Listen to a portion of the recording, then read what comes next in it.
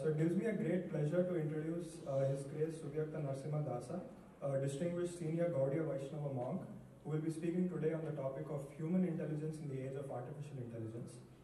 He is currently serving as the president of the Hare Krishna Movement Temple in Chennai. He completed his undergraduate degree in mechanical engineering and later joined the ISKCON Bangalore Monastery in 1999. Since then, he has been actively engaged in lecturing on religious and societal issues, delivering talks at prestigious universities across North America and India, including Harvard, MIT, Rutgers, IITs, and IIMs. He is widely recognized for his talks on the Mahabharata, the great Indian epic. As a practitioner of Bhakti Yoga, he has also conducted various spiritual workshops worldwide.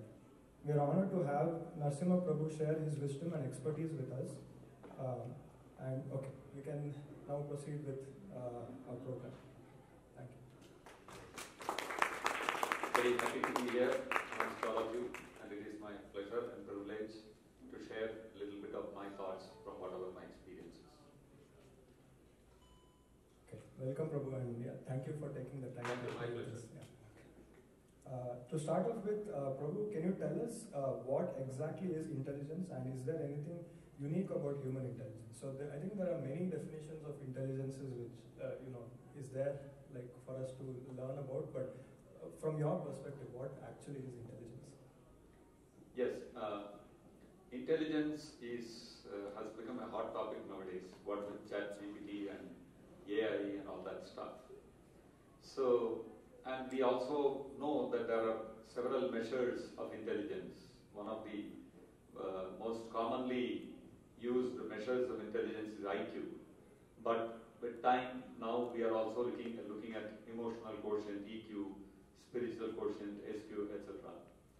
And also there have been other multiple theories also. There is I think it was one Gardner who proposed that there are 8 kinds of intelligence, etc.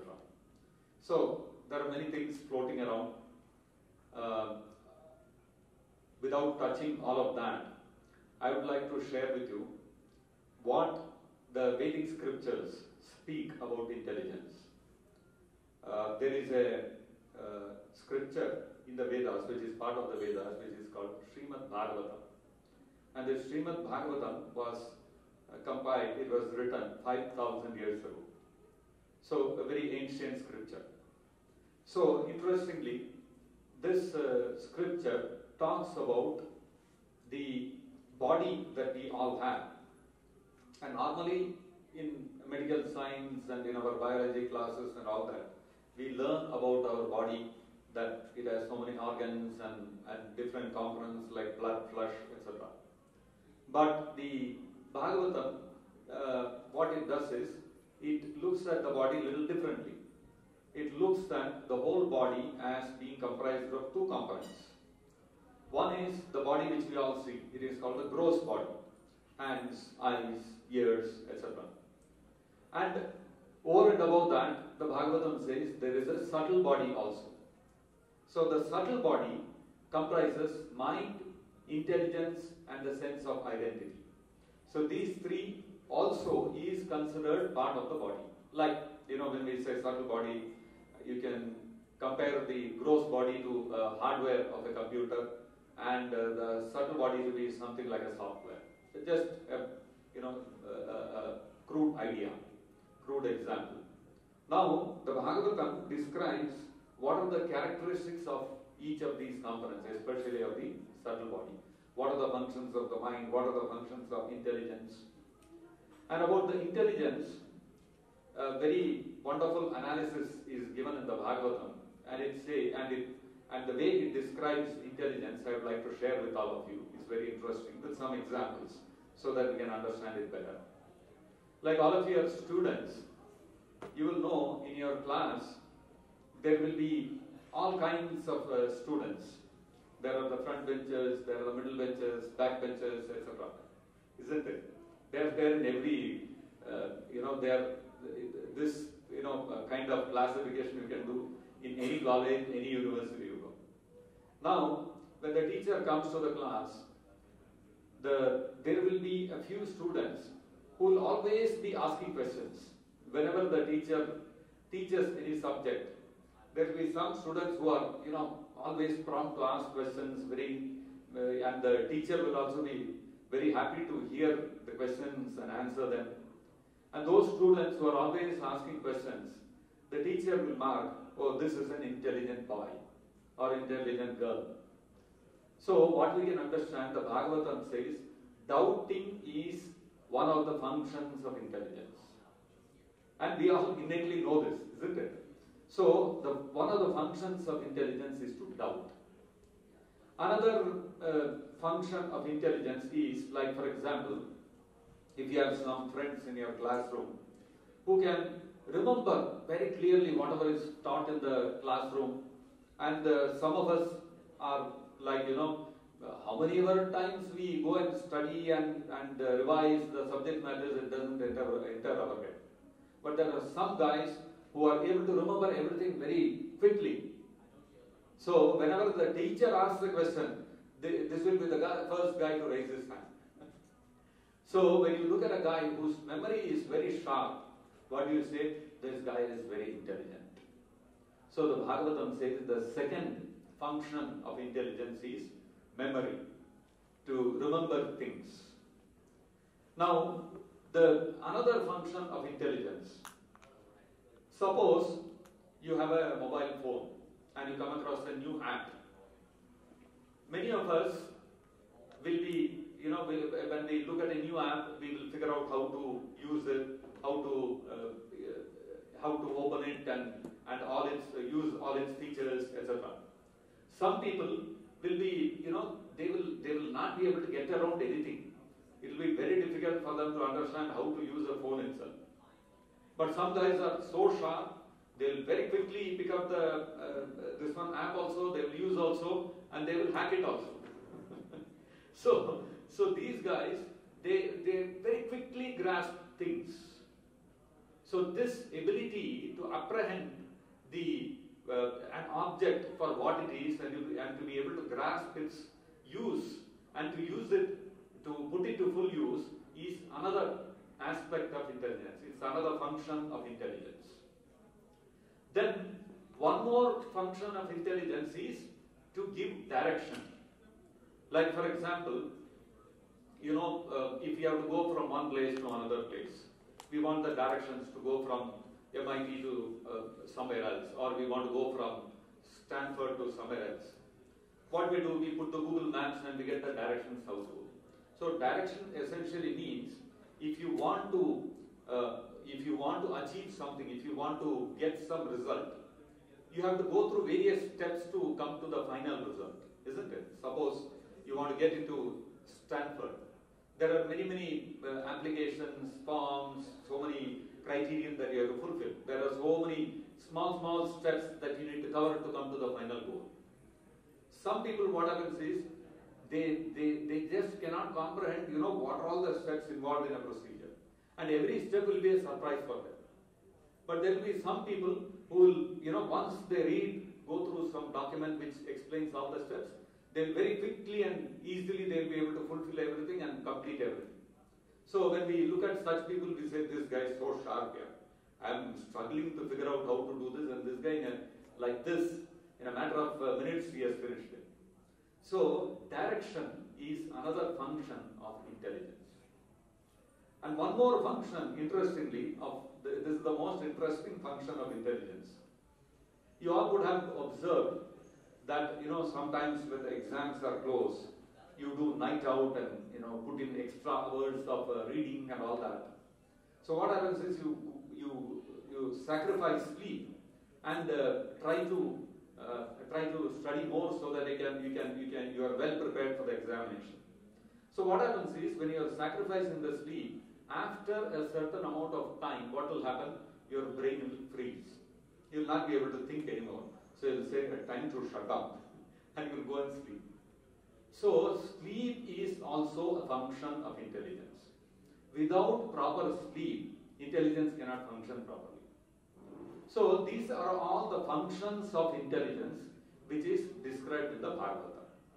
So intelligence, intelligence means all these functions have to be present when we speak of a human intelligence. when we speak of artificial intelligence, we incorporate certain elements of these certain functions of the intelligence. Like for instance, when we speak of artificial intelligence, there is a huge database of all kinds of information which is present, and you draw from that and you can use it. And so for that you have several terabytes of memory which is built into the computers today. So memory has been in artificial intelligence we have managed to create memories which are identical to the human memory. So similarly, we have Google Maps which shows you the direction. Again, use of artificial intelligence. It will calculate all the different kinds of traffic in different zones, and then it will show you the shortest route or the route which can take you to the final destination in the shortest time. So direction also we have been managed to incorporate into artificial intelligence. So when we look at intelligence, you know, whatever artificial intelligence we have today will be mimicking one of these functions of intelligence, one or more of these functions. So when we look at intelligence from the perspective of the Vedic or the scriptural understanding, we can get a very wonderful definition of how intelligence functions, and we will be able to also in our day-to-day life, we'll be able to see how intelligence is working, how mind is working, how our sense of identity is working, etc. So, a very wonderful, wonderful analysis of the subtle body is given in the Vedic scriptures like this. Thank you, Prabhu, for that answer. Just one small follow-up question. So you mentioned ChatGPT, right? Yeah. This is the system which can answer just about any question which you can think of. True. And I've actually tried asking it questions about the Gita also, very simple questions like this is the verse, tell me what its meaning is. And it seems to have a pretty good understanding of it. You would probably get a similar answer even from a qualified teacher, but the teacher would give you more insight into it, but yeah. It's not it's answering it wrongly, right? Yeah, true. But just because it's answering it, we cannot consider it as an intelligent system, yes. It is something which has actually understood the spiritual knowledge. Yeah. I think that's maybe... Yeah, true, because what happens is, like I said, intelligence has got many functions, alright? Now intelligence is also not the living entity. The living entity is different from the intelligence, because like I mentioned, intelligence, the mind, the sense of identity, these are also bodies, meaning they are also part of this machine. The Bhagavad Gita, Krishna says, Yantra Gudani Maya. This body is actually a sophisticated machine, in which there are two components, the gross part of it and the subtle part of it. So, the intelligence is also part of the machine. So just because we are able to artificially recreate that intelligence, or we are able to make an imitation intelligence of the kind of intelligence we have, doesn't mean that the living entity itself has been replicated. So just like we have a robot which can perform the functions of what we use our hand, clasping something, picking up something, keeping it somewhere else, etc. Right? There are so many robotic things we have invented, hydraulics and all that kind of stuff using that to mimic the action of our hand. But that does not mean that if I have a robot which is able to pick up and place objects in another place, that does not mean that I myself have been replicated. It is, one part of the body we have replicated. So similarly, intelligence is also part of this machine. So we have duplicated the machine, one part of the machine only. So always the living entity will be different from its body, whether gross or subtle. So even if artificial intelligence we are able to create, it does not mean that we have conquered life, because life is a completely different subject matter altogether. Right. That's how I would look at it. Yeah. We have a question from the audience, but I think we'll do that after we finish the Q&A session. Okay. So maybe just to segue into the next question, right? So what exactly are the limits of artificial intelligence?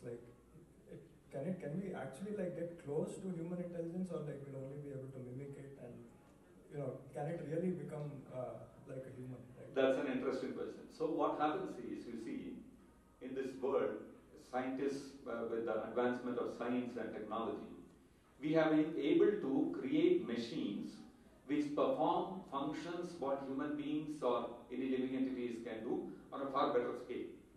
For example, we have to go from one place to another, right? So if I want to go from one place to another, I will walk and go. That's how my body is designed. Or I can run and go at the best. Now what science has done, we have invented modes of transport like cars, aeroplanes, etc., which can perform the function of commutation much better than I can ever do, right? But that does not mean human beings themselves have been replaced. We have invented, we have discovered, technology has managed to develop cars and bikes and all kinds of transport systems. And even aeroplanes which can fly, which human beings cannot do. But that does not mean that the world will be taken over by aeroplanes and cars and all that. Human beings will continue to use them to do our work in a more efficient and in a better way. That's what will happen.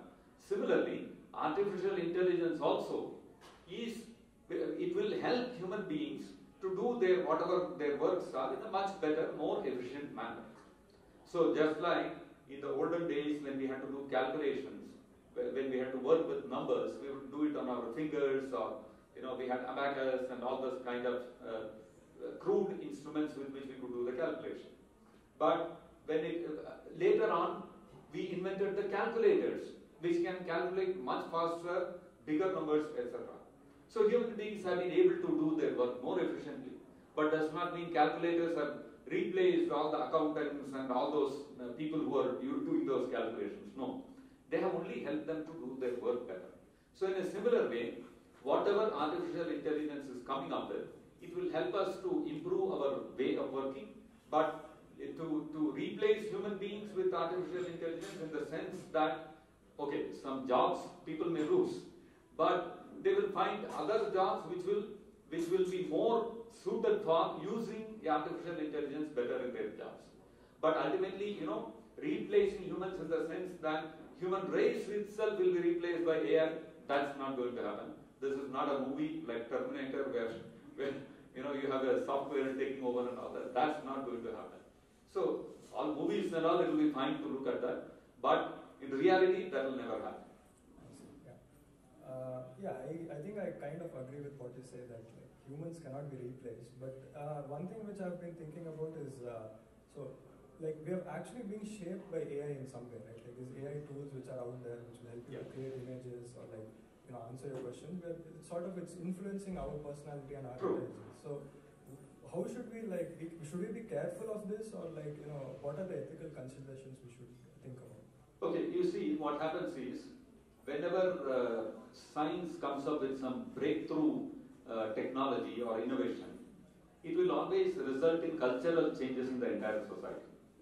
Like for instance, before the year, I think 2001 or 2002 or whatever, we did not have smartphones, we did not have tablets, but with the advent of smartphones and tablets and touchscreen mobiles, we are able to communicate with other people, do video calls and such stuff. And with that came the advent of social media. So social media has impacted the way we interact with people, how we make friends. We have more friends virtually than we have live friends. And the way we interact, behave, all those things it has influenced in a very big way. So whenever there are breakthrough innovations, it will impact the culture of the people, the way they work, the way they interact with each other. All these things will get impacted. Now, how artificial intelligence is going to impact all these things, that I believe only time will tell us. But we will, every innovation that comes with its positive and negative sides.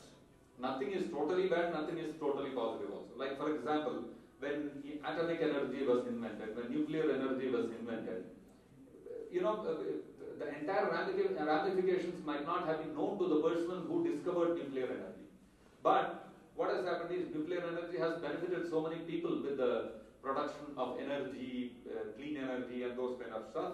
And at the same time, it has also lent itself to to negative things like creation of the nuclear bomb and the atomic bomb. And there is always the fear, if it falls into wrong hands, it can create great havoc. So similarly, artificial intelligence also, it will have its good uses, but we will have to be very careful. If it falls into the wrong hands, it can create great havoc. But in the hands of good people, people will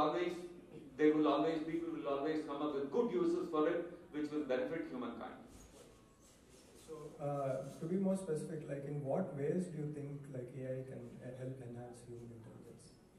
Well, like we are already seeing, like you mentioned, now, all of you don't have to do your homework. It's much easier for all of you. I'm just joking. But if you look at all the functions that human beings would have to struggle and put in a lot of effort to do, it will ease all those activities. By that, what's happening is time will get saved. You'll be able to come up with much better output, and this will naturally improve the efficiency of the people.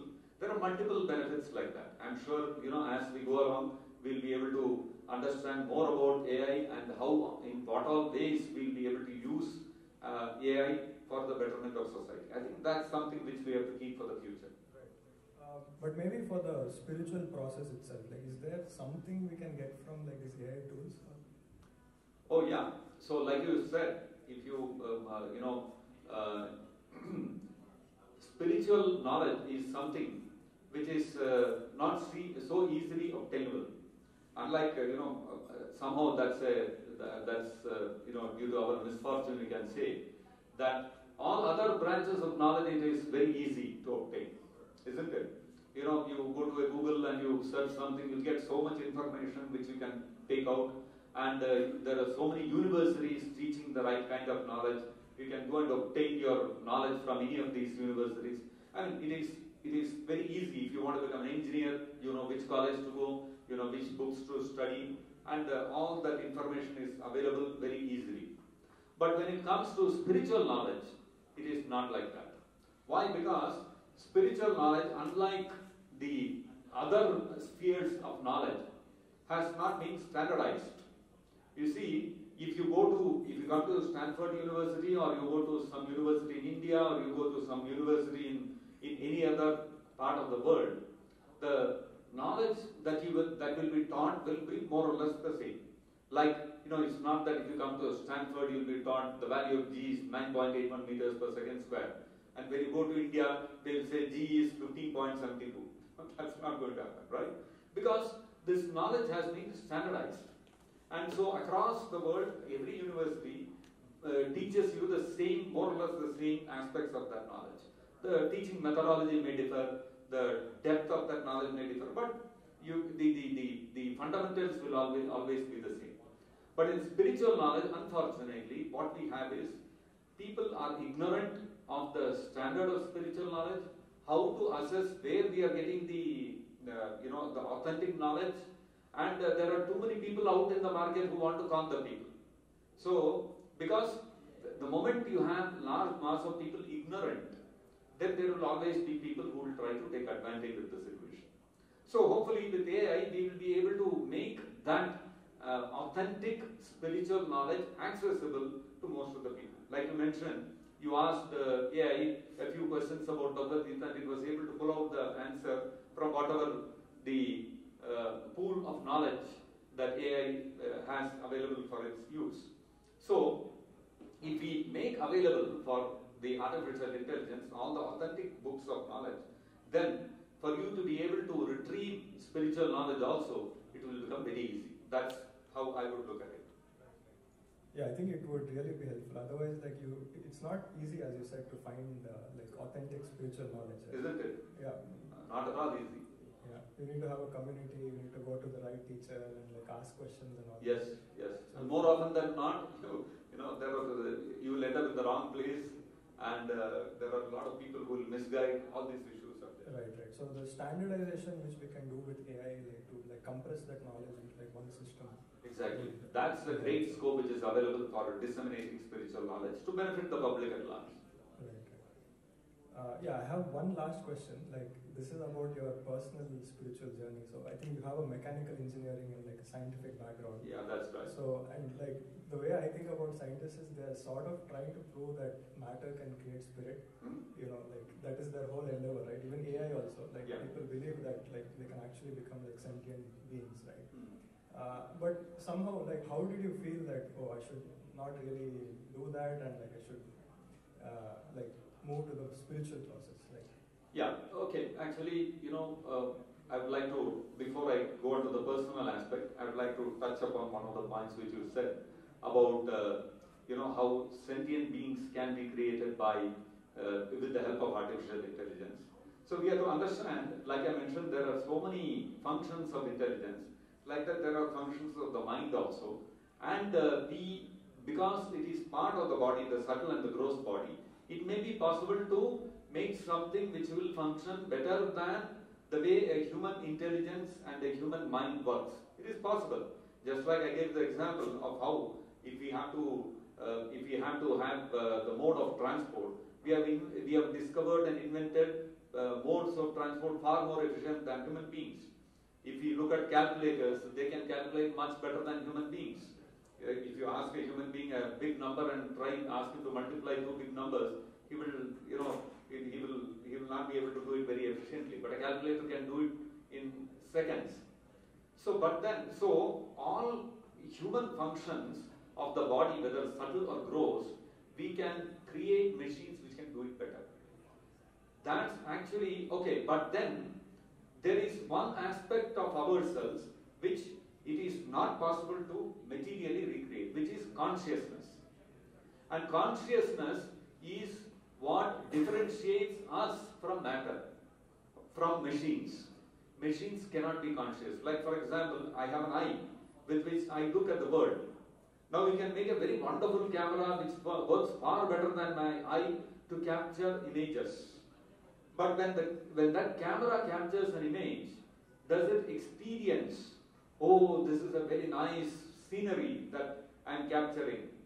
Whereas when we look at the world through our eyes, when we look at some nice scenery, we go through that experience.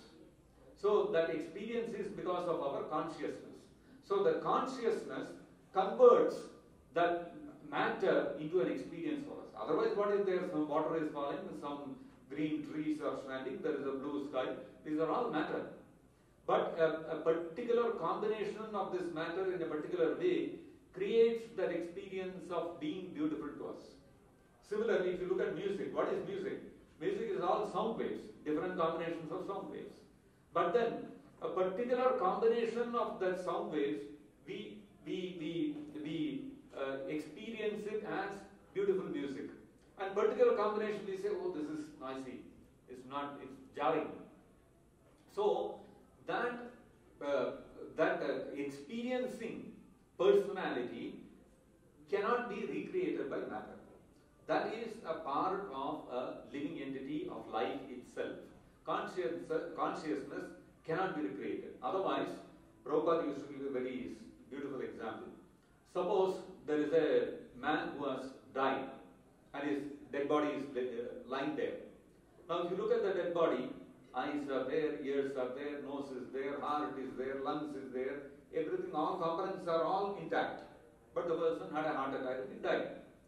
Now, can we inject some chemical into that person and again make him alive and conscious? Not possible. The person is gone. So when the person is dead, we say he has left us, he is no more with us. So what is no more with us? The entire body is there, all the different parts of the human body, the machine of the human body is all there. Eyes are there, ears are there, all the organs are there, but we cannot say that the person is there. So we know very well that the person has left. So what has left? That is the living entity or the soul, which when it is conscious, it makes the body active. Similarly, even artificial intelligence also, even our own human intelligence also. Intelligence may be there, but there is a person required to make that intelligent function. Similarly, artificial intelligence has also been created by a human being. It did not create itself, right? So, the consciousness of a person can never be recreated or created or mimicked. It is not possible.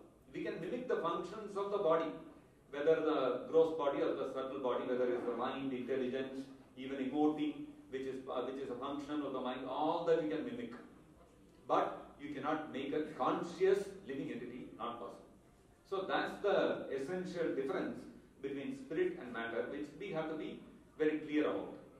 So, as far as my background is concerned, although I studied mechanical engineering, the way I look at it is, more than studying mechanical aspects of engineering, the study of engineering, it gives us a certain way of looking at life, way of approaching different aspects of life, which is primarily, as we all know, engineers are problem solvers. They tend to look at the world in a very logical way, trying to understand what is the law behind this, the law of thermodynamics, the law of buoyancy, this law, the law of dynamics, all kinds of laws we study. So, what interested me about spiritual life when I read the Bhagavad Gita written by Srila Prabhupada was the very logical way in which things about life are explained. In our engineering universities, in the colleges, we are all taught about how this world around us functions. But we are not taught about ourselves. So, the whole spiritual subject matter, especially of the Bhagavad Gita, is concerned with the engineer himself. Who he is, what are the laws behind the working of the human being? What are the laws which are working, which are making us undergo the problems of birth, death, disease and old age? Why there is distress in some people's lives? Why good people have to suffer? Why bad people enjoy life? These are all questions about life, which if you come to spirituality, if you come to Bhagavad Gita, they are all answered with explanations of the laws behind, what are the laws working behind them. So, naturally having got that trained up in that engineering way of looking at things, this, the knowledge of the Bhagavad Gita was practically like learning the science, the engineering of the soul. So, that's what interested me very much, the logical explanations given by Prabhupada in the Bhagavad Gita and the solutions which are given for all the problems we have faced in our life, the larger problems of life and all that, which really attracted me, and that's how I came into this field. So it is highly scientific and logical. It is absolutely. Okay, I have many more questions, but I think we should open it to the audience to ask some questions. So our friend here is very eager. Let us give him the chance. Hare Krishna Prabhu, thank you so much. I have a bunch of questions, but I'm going to ask only two in interest of time and others. So first question was talking about ChatGPT and all of these AI revolution that's going on, right? And sentient AI is not very far away. You were talking about how there is mind, intelligence, then there is identification. The way I see sentient AI is that will fill that puzzle of the subtle block, which is basically it will fill the identification part. It will make AI more self-aware in some sense. Obviously, we cannot touch the Satchitananda. That side of things will probably never be explorable by AI. But say I were to create an AI which takes all the works of, say, Srila Prabhupada and is able to answer any question like how Srila Prabhupada would answer the question without any sense of conceit. Just honestly, it is something which is tuned very well. It is a good AI which does this. What does a guru, a person guru add on top of this which makes a difference in our life? Like if there is AI which can fill all the subtle and definitely not the gross, but the subtle part of what we could get from a guru. Beyond that, the consciousness part of the guru, what would that add independently to us? So actually what happens is, first of all, for ChatGPT or whatever the softwares which will come up, I'm sure there will be many more which will come up like ChatGPT. And this is all part of the business game. Everybody is there to take a piece of the pie out of it. So the knowledge base for that software to be able to give you the answers is coming from where? It has not created that knowledge itself. It is already coming from a spiritual master. It is coming from a spiritual guru. And already Srila Prabhupada has given so many books of knowledge. So what you are doing, instead of reading the book, you are reading it through a software. What difference does it make? So ultimately, the knowledge has come from a personality who is a spiritual master. So whether you use ChatGPT or you use the actual physical books to read that knowledge which is coming from Prabhupada, or we have a very nice software which we use for going through all of Prabhupada's books. Unlike ChatGPT, this is also a mini ChatGPT in one sense, because it's called Veda based. And any question we type into that, we'll be able to search what all Prabhupada's books have told about that. Of course, ChatGPT maybe do it in a much better way by compiling everything and giving it to a one summarized answer. But the fact is, already that function is being done by, to some extent by a software already. And if we read Prabhupada's books, what we will do? If we have some questions, we will read the book and try to comprehend it, and we will assimilate that and we will make a conclusion. So instead of you are doing it, you are outsourcing that to a software. But ultimately, the knowledge is coming from the spiritual master. So whether you take it through ChatGPT or you take it through the books or take it through the software, whichever way you take it, you are connecting with the spiritual master and gaining the knowledge from it. That's one aspect of it. Second aspect of it is that for spiritual knowledge, for us to become a conviction in the heart, one necessary aspect, as Krishna says in the Bhagavad Gita, is tad viddhi pranipadena pariprasnena sevaya. We have to repose our confidence and our faith in that spiritual master to be able to assimilate that knowledge. Otherwise, that knowledge will never become, it will never seat itself in our heart, and it will never become part of our life. We will not be able to follow the instructions which are being given there. So, because this knowledge, unlike the other branches of knowledge that we study in our colleges and schools and universities and all that, that only teaches us how to deal with matter and how to manipulate matter and take out various outputs from it. That does not transform our hearts. It does not make us change our conceptions of the world, the perspectives that we have about the world, how we function with respect to the world. What drives us in this world?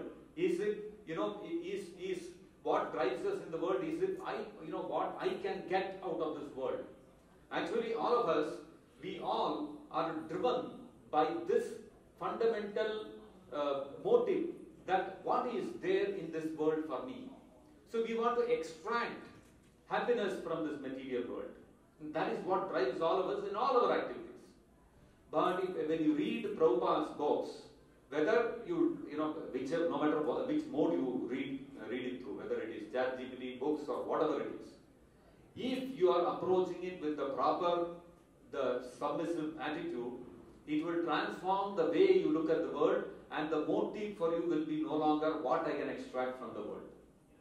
The motive for you will be how I can contribute to Krishna, how I can contribute to the Lord's mission, His purpose behind creating this whole world.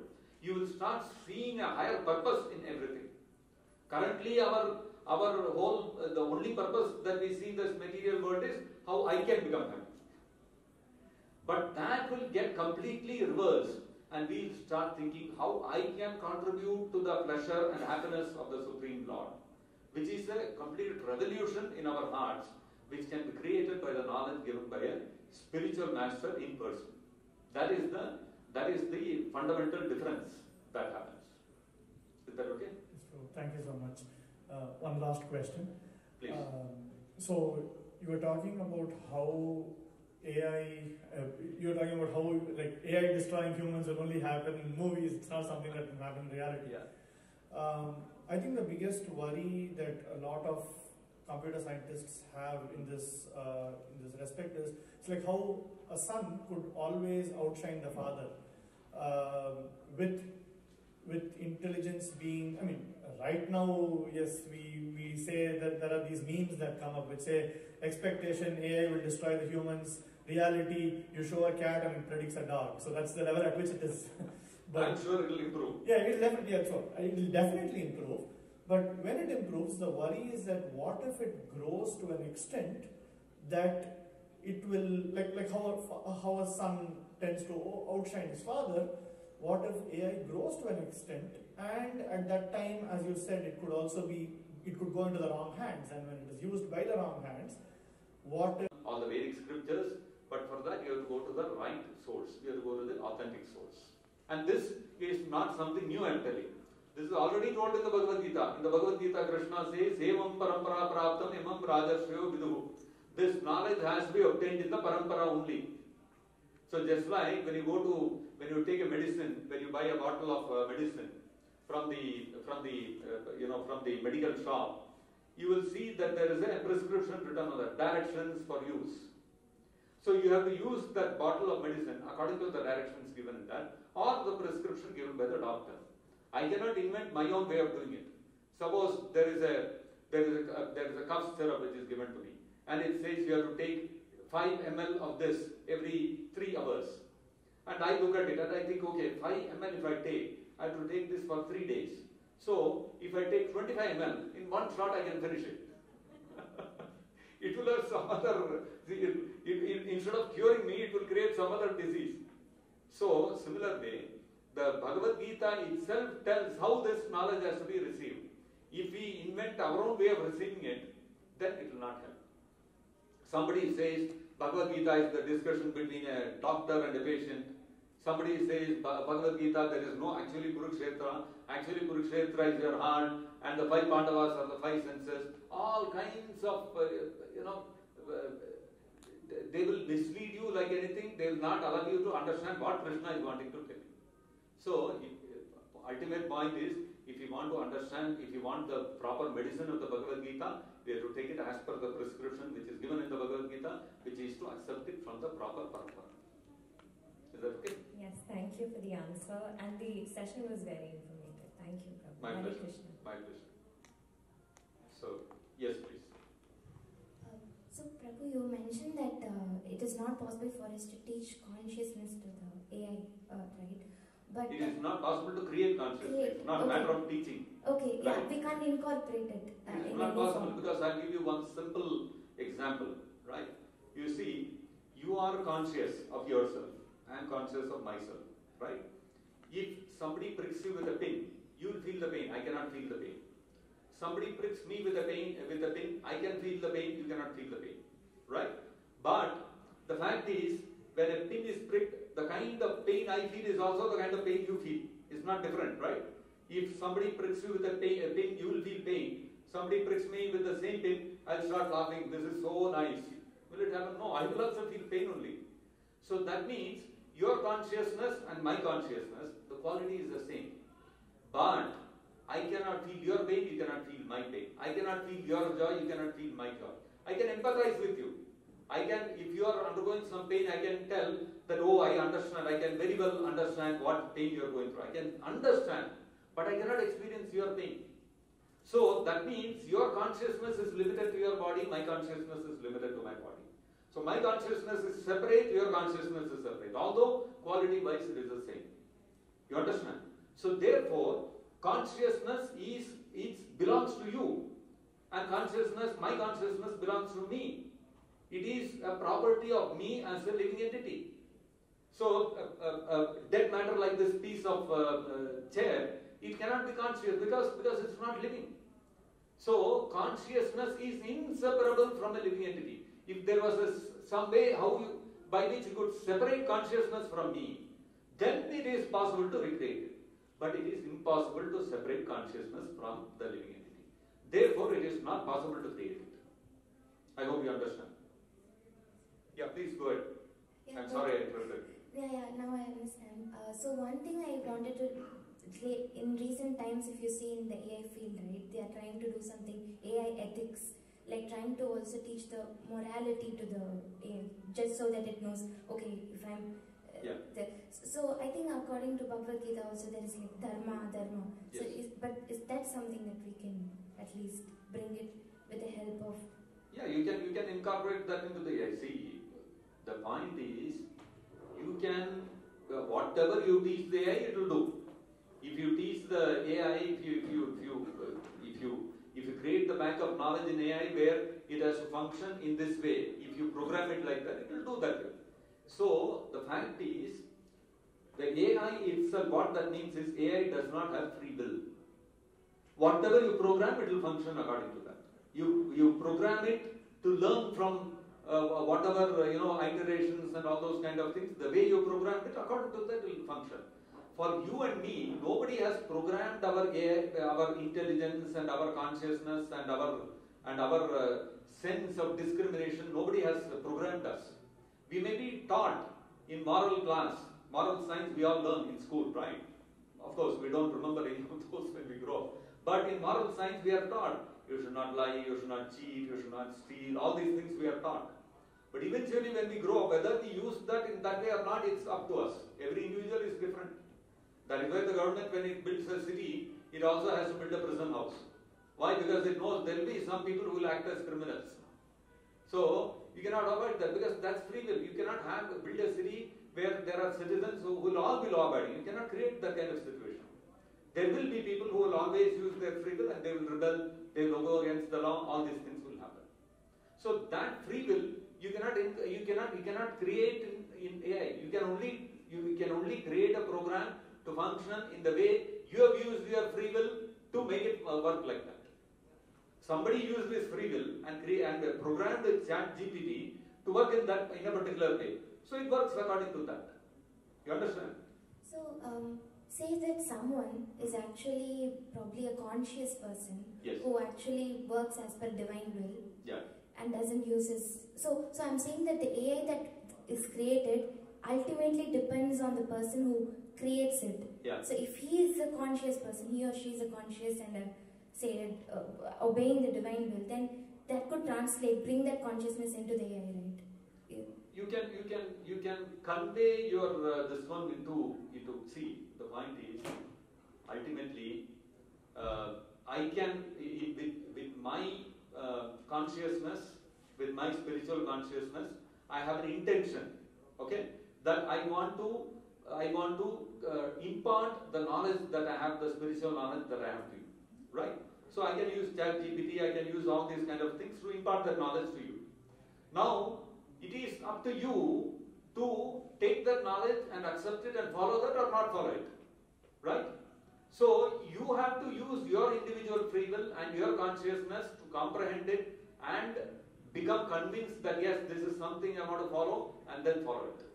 In the case of AI, there is no conviction required. You don't have to convince AI. You just input the information into it, it will accept it. Whereas for you as a conscious person, if I give the knowledge, you will not simply take it like that. You will have 100 doubts. You will want to ask questions. You will want to be convinced. In this classroom, when we are having this kind of discussion, if there are 50 people, 40 people may be convinced, 10 people may not be convinced. That's the reality, no? So so according to the individual free will, you will have to use your free will to accept whatever knowledge I am sharing with you or not. So consciousness cannot be transferred like that. You understood? I hope I got your question right. Thanks. Right. Do we have any time left or? So, time to close. So, I should express my gratitude to all of you for patiently listening through this, and I hope whatever I have shared with all of you is useful for all of you in some way or the other. And I would also request all of you that I have very briefly I touched upon the book of knowledge which is the Bhagavatam, which gives this understanding about intelligence, mind, etc. So if all of you can take up the effort to study the Bhagavatam, because the Bhagavatam is a book of knowledge which is very voluminous, I spoke about only one small, minuscule part of the Bhagavatam. The Bhagavatam, in comparison, the Bhagavad Gita has 700 verses. And that itself is a big book. The Bhagavatam has 18,000 verses. And all of it is full of knowledge. So please try to read the Bhagavad Gita and the Bhagavatam, and you will find wonderful knowledge which will be very useful, which will be very beneficial for all of you. That's my humble request to all of you. Thank you. Hare Krishna. Thank you, Prabhu. Hare Krishna. Really, really gracious of you to come and talk to us. It's my privilege. Here on campus. And it was really wonderful listening to you combine something so contemporary with something which is arguably the most ancient knowledge in the world. Ancient but still relevant. Still relevant. So, thank you so much. We would spend 10 minutes doing kirtans. In the meanwhile, the food stalls will be set up. So after kirtan, you can line up for dinner. At the same time, you can also check out the books in the stalls over here. Thank you so much. Hare Krishna. Hare Krishna. Oh, yeah. Also, if you really like this, a small sample of this you will see every Wednesday in the sessions that we have from 7:30 to 9 in GCC Nairobi upstairs. So we have sessions, kirtans followed by prasadam. So you're also welcome to join us every week on Krishna.